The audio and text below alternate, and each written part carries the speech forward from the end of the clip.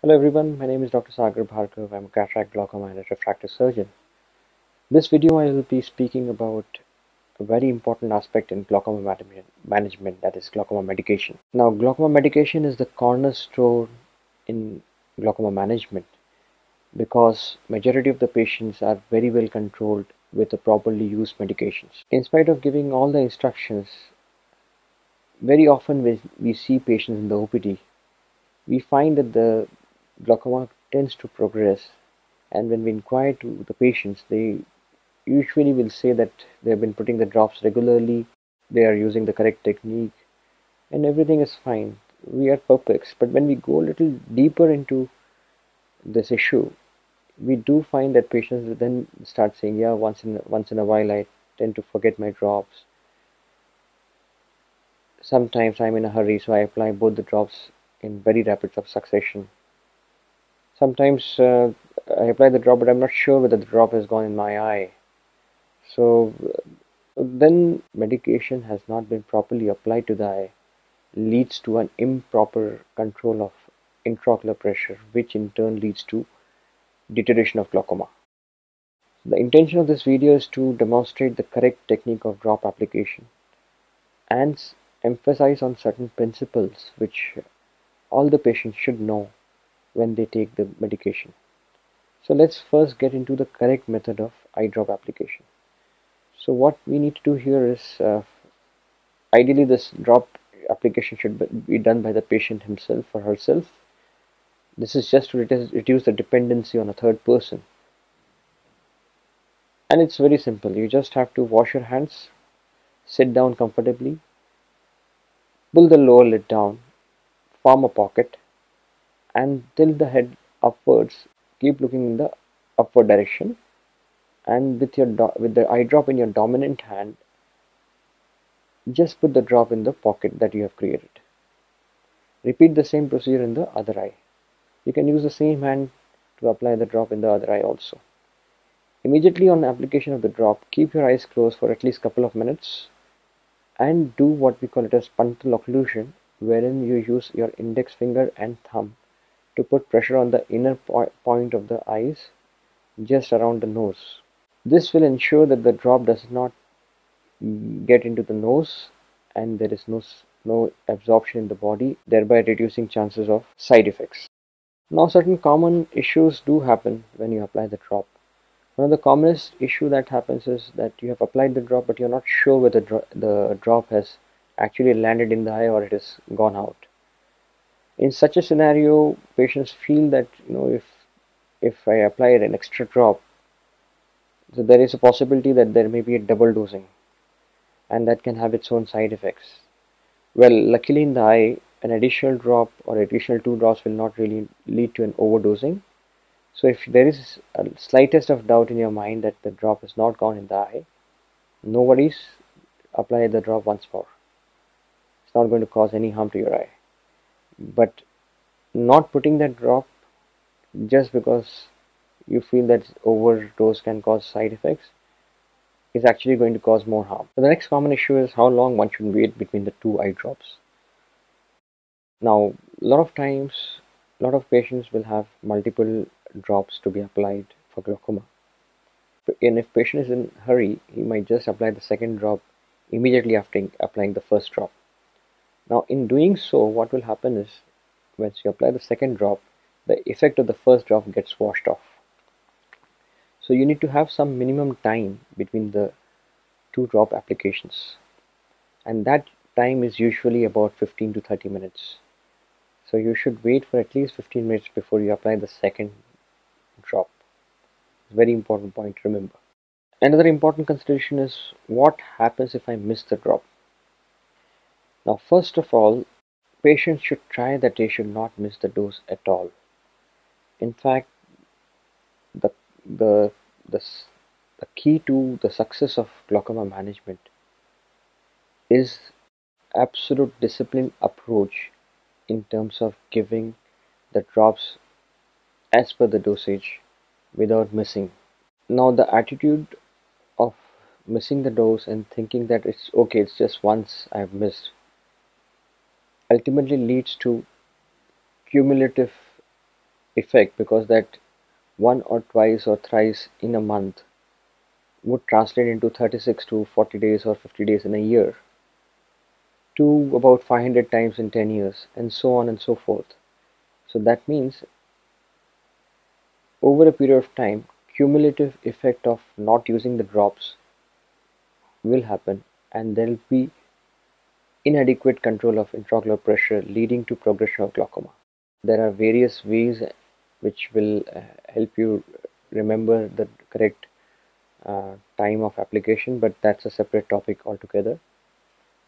The point here which we want to emphasize is that if you miss the dose, what should you do? So the simple thing is, the moment you realize that you have missed the dose, just apply the drop. To give you an example, suppose you have a nighttime dose application, say around 9:30, and you just forgot about the dose and slept, and in the late night or early morning you get up around 2:30 and suddenly recollect that you have not applied the drop. Just apply the drop at that time. Or if you don't remember it during the night, in the morning you remember it, again the moment you remember it, apply the drop. And importantly, the next day's dose, which is at 9 o'clock in the night, will again go as per the normal schedule. By doing this, you are minimizing the number of hours where the eyes were without the effect of the drop. So always remember that whatever it is, don't miss the dose. Whenever you remember it, immediately apply it. And because of the application of this drop, the other medications which are going on the eye has absolutely no change of schedule. Now, another point that comes in a lot of times is, you have prescribed a brand A and it has shown a very good response and ocular pressures and the good control, and you have released the patient. Now, patient in his wisdom or on the advice of his relation, friend, or a pharmacist just changes the brand and goes for a cheaper version of the same drop, and continues to apply the drop and keeps visiting the doctor, and doctor is not aware that you have changed the brand. Doctor examines you and he finds that the glaucoma is progressing. Now, why does that happen? So there is no harm in using generic medicines at all. Its only thing is, it should be brought to the notice of doctor. The doctor has to be satisfied that the generic medicine that you are using is giving an adequate response which will help in controlling the glaucoma progression. There are many generic medicines available and they do very well, but it has to be brought in the notice of the doctor. Don't change the brand on your own, because that can have its own deleterious effect.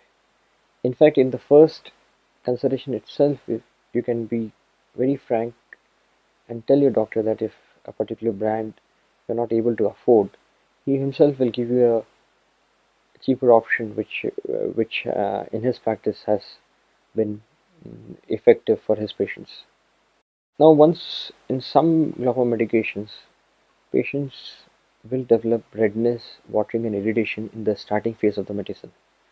Now, that usually is explained by the treating doctor, but sometimes because of the heavy OPD or something, if it gets missed and you face this issue, don't panic, because most of these side effects usually wear off or become alright over a period of 2 to 3 weeks.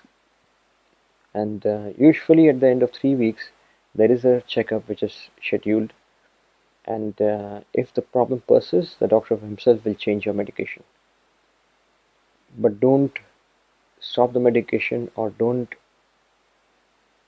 change your doctor just because this thing has happened, because this is a common side effect. Give it time. Another thing which we have to remember is that once you are on a long-term medication, you can still develop problems with the medication. These problems can happen from starting from the skin of the eyelids. So we all know that when we apply the drop, part of the drop comes off and gets in touch with the skin. Now, over a period of time, these medications can develop allergic reaction to the skin, and it's called as dermatitis or contact dermatitis.